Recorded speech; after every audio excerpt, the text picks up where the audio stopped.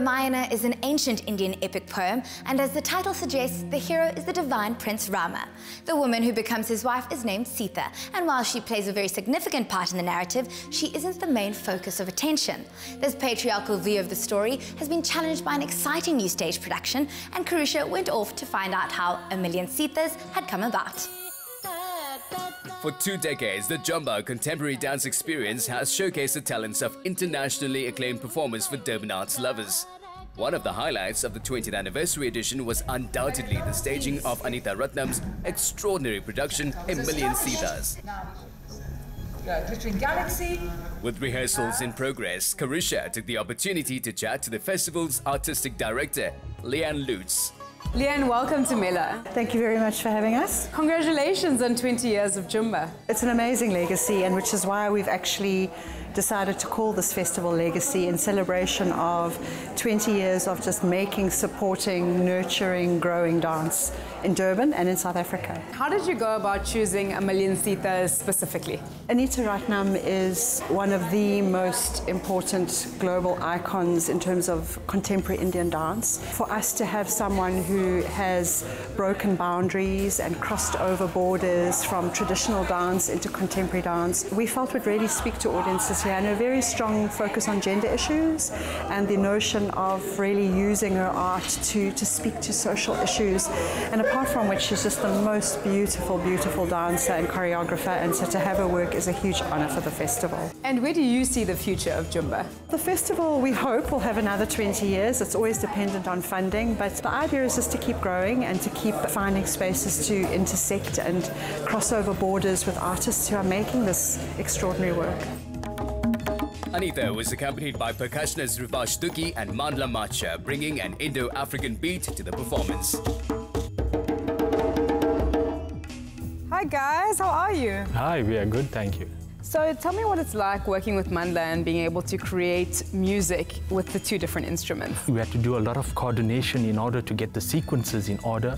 And at the end of the day, it just boiled down to basic rhythms that we managed to fuse together to produce the production. What is it like working on A Million Sitas? She's a very wonderful artist, and you can really get absorbed when she presents her art. I bring what I know, and then Anita puts it into her character. Anita, tell us about the themes that you explore in A Million Sitas. As the title suggests, it is Sita and the sorority of her sisters in this wonderful tale, the Ramayana. This story has been told through centuries, but what I've done is tell the story from Sita's point of view and 4 other women. I've tried to give them flesh and dimension and personality. Nobody's perfect, everybody's a flawed character, and that's what makes this work very interesting. You're described as an intersectionist, and you've studied so many different disciplines. How are you able to interweave them all? Well, I have a degree in English literature and theatre and classical dance and women's studies. I have a lifetime of yoga, I've studied martial arts and meditative arts. So if I don't use everything in my physical vocabulary and what's imprinted on my muscle memory into my work today, then I'm not using my full potential. I try to make my work accessible to international audiences and specifically younger audiences. I have my children in mind whenever I create a work. And I ask myself, will this be interesting for them? Not for my generation, but for theirs. How is it being a part of Jumba?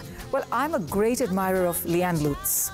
I think she walks the talk. I think she has amazing determination, great grit, and she doesn't give up.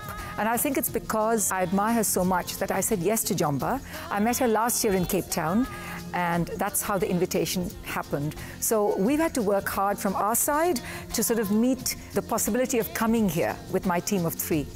And how do you feel that A Million Sitas adds to the experience of Jumba? Well, to start with, I have many South African elements that I've introduced for the very first time in A Million Sitas. I've used the Indebele, which is a beautiful necklace. It's a South African beadwork.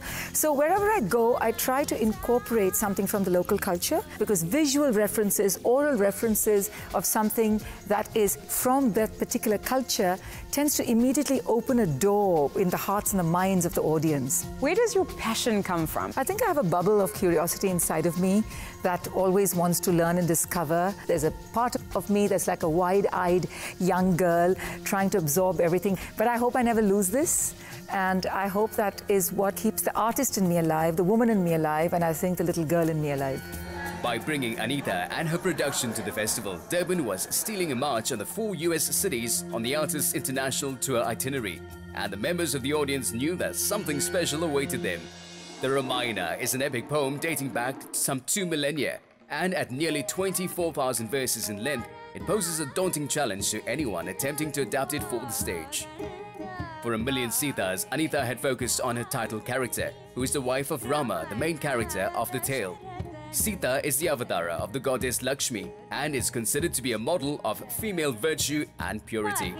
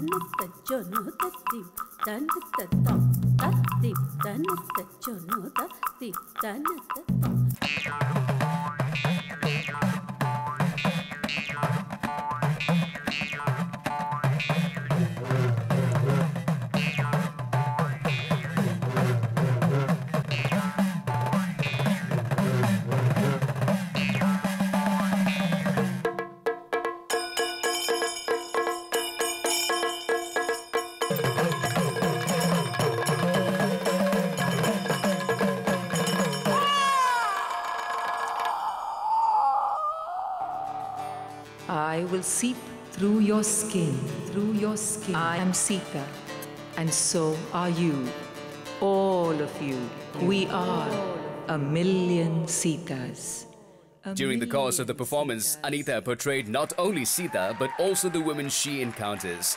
While the original epic portrayed them as secondary characters, this work presented them as people with individual personalities, and everyone in the audience had plenty to think about and discuss long after they had left their seats. She brings an extraordinary tale of an epic journey, brings it to life in the most complex ways, but with the intense humility and spirituality, and I really, really enjoyed the work. I think she's brought something new, a new approach to Indian dance. The production was absolutely brilliant. It made us look at the Ramayana in a totally different way, from a different point of view. I think it was a fantastic idea by Anita Ratnam to take a very respected, devoted, treasured epic, the story of Ramayana, break barriers, don't be scared, and she was very bold and brave to interpret that. Although the story of Rama and Sita has been told many, many times, this narrative highlights the role of women, thus making us all a million Sitas.